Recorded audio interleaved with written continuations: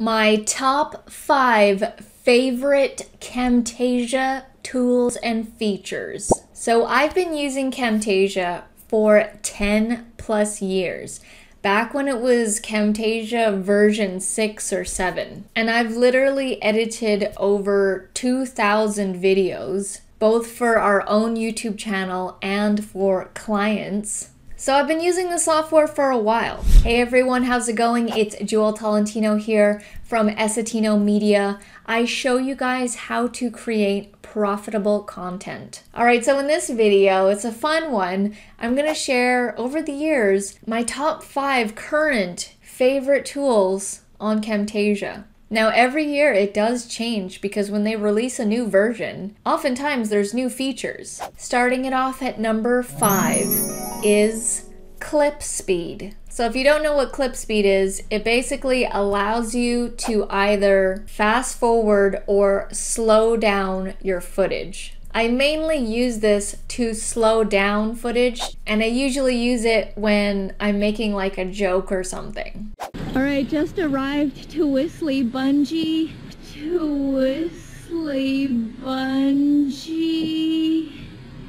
And I'm gonna be jumping off of that thing up there. Favorite tool number 4 is Media Mat. This came out in the 2021 version, and it allows you to do this. You see how I'm in the small circle here? Prior to 2021 version and prior to 2020 version, you had to do this manually and it was kind of confusing and you really had to know Camtasia to do it. And even in the 2020 version, there was also a different way to do it. But now they've simplified it and now you just do Media Mat. You just drag down Media Mat along with the shape that you want, and then you can fit inside that shape. Number 3 is the color LUT and the color adjustment. So it's these two put together. They are different tools. The color LUT they introduced in 2021. They're basically like preset filters, and if you don't know what they are, I do have a tutorial in the description about how to use and get free LUTs. Basically, they're like a filter, like almost like Instagram where you have your different filters on there for your photos. I find that combining the color LUTs and the color adjustment tool, it makes the color correction process a little bit more advanced than what it was starting out, and it definitely improves the color in my videos. Favorite tool number 2 is screencast recording. So this right here, how I'm able to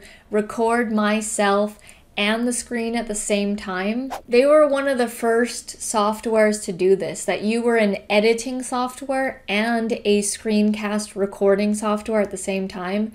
Prior, you had to get a separate screencast recording software, record it on that thing, and then import it into your video editing software. And it makes it so easy because I just do these tutorials that are mainly on the computer, and then when I'm done, it's already in Camtasia. It's already in the media bin. All right, and number 1 favorite feature / tool on Camtasia is the favorites tab. I love that we can favorite other features, other tools, other things that we use, and it goes into its own tab. I don't use everything on Camtasia.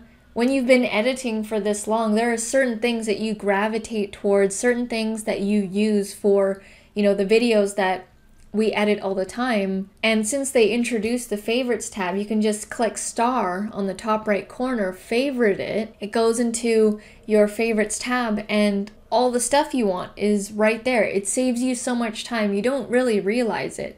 When you're having to do, 3-4 video edits a week or more, all these little things add up. Trying to go find that feature, where it is, remembering where it is. So it saved me a ton of time, and I'm so glad that they introduced that. A couple features that I hope they introduce in the future is the ability to do reverse footage or the rewind effect. I think that would be cool when I'm doing vlogs and stuff. And in the future, I hope we'll be able to mask out certain things on your footage like you can with really advanced editing softwares. Like for example, if I didn't want something showing on the screen, I could, create a mask and remove it. That would be really cool. Fingers crossed. So those are my top 5 favorite tools as of now, February 2022, in Camtasia. Comment down below with your favorite tools and features in Camtasia. I'd love to read them. Hit the thumbs up button if you enjoyed this video. Thank you so much for watching, and I'll see you in the next video.